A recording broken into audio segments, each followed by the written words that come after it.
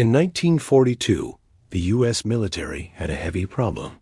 Soldiers desperately needed mail to keep their morale up, but just 150,000 letters weighed over 2,500 pounds. That's the weight of a whole car taking up precious cargo space, just for paper. The solution was brilliant. V-mail. Instead of shipping bulky bags of letters, each one was photographed onto microfilm. These tiny reels were flown overseas, and upon arrival, the images were printed back into letters for the soldiers. This incredible process reduced the weight of those same letters from over 2,500 pounds to just 45 pounds. That's a 98% weight reduction. This freed up millions of tons of cargo space on planes and ships.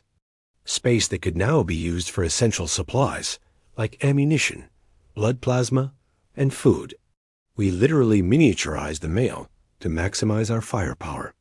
Thanks for watching.